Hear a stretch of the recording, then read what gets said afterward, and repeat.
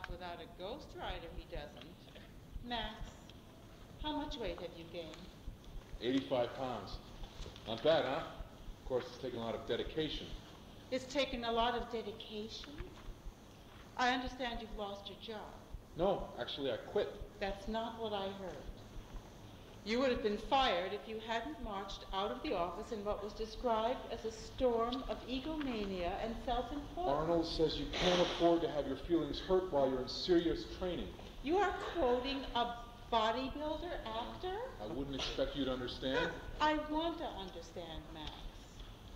Look how you live. What's going on? How are you supporting yourself? Grandfather's trust. That money was for your graduate studies. I look upon this as my graduate studies. Bodybuilding? You're going to become a professional narcissist? It's more than simply cosmetic, Mother. It's a way of life. Sit down, Max, please. Max goes to sit down and bumps into a bottle. What's wrong with you?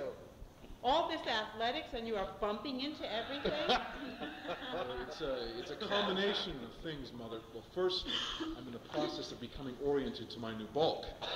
Secondly, I am experiencing severe cramping from a particularly intensive leg workout today. Max, listen to yourself. This is insane what you are doing to your body.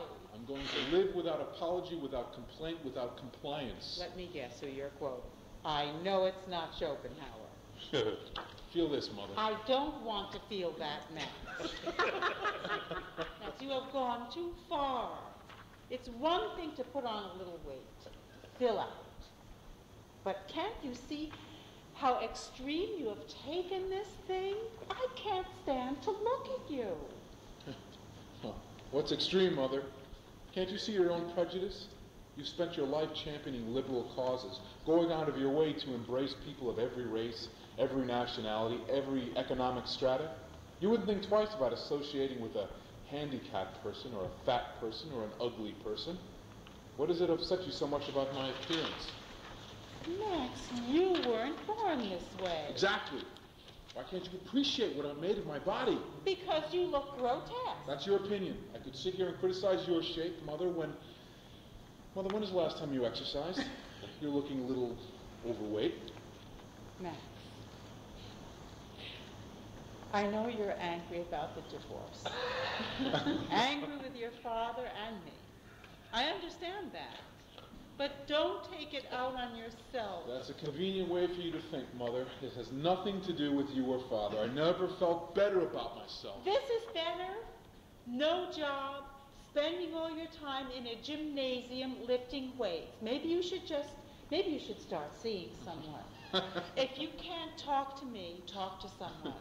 Your friends from college have all been calling me.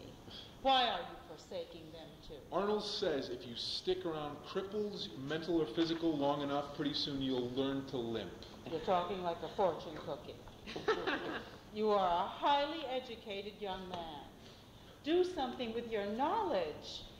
I can speak with Professor Wiggins over at CC. I'm moving to California with a friend from the gym. When? Next week. My son, the California poseur. I want to understand, Max. What is it that you like about all this? It's an ambition to create something out of yourself that isn't there to start. Aesthetically, I'm a sculptor playing with this form. Okay. So do this and get a job. Do this and get your graduate degree. I experience the world differently now. I live for this new feeling. I love the immediate results of lifting weights. The exhaustion, the pain, the sweat. It's real, and the results are real for you and everyone else to see. How can I go back to school, write a paper, get an A written on the top? What does that mean, really? Everything I've done up to now has been abstract. I've been dependent on some figure of authority, a teacher, a boss, a parent, giving me a gold star for a performance well done. I've been living in an ant farm populated by people who are buried by their own conditioning and fears. I don't want to live that way anymore. This is something I can give myself.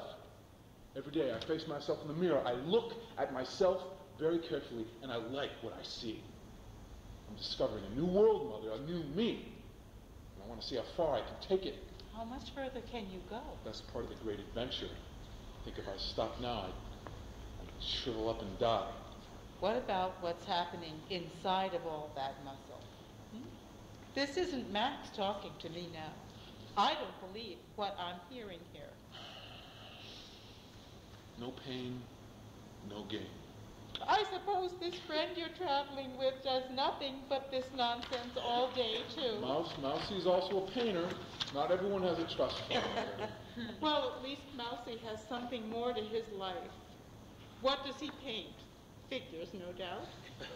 Banks, mostly. I'm trying to understand, Max. I will do what I can to be supportive. Thanks, Mother. Would you begin by doing me a favor and store some of these boxes? Okay. Remember when I gave you this? We were... Please, give this box of clothes to the Salvation Army. Why? I outgrew them long ago. Mother nods her head and tosses the sweater back into the box. Segue. Max on the streets of New York. This time, however, he's the one who bumps into a young man scattering his papers into the air. By virtue of his size, people now go out of their way to avoid Max. And when he is approached by Crazy Al, who begins to hassle him, he responds, If you value your life, little man, I suggest you get out of my way. Crazy Al retreats.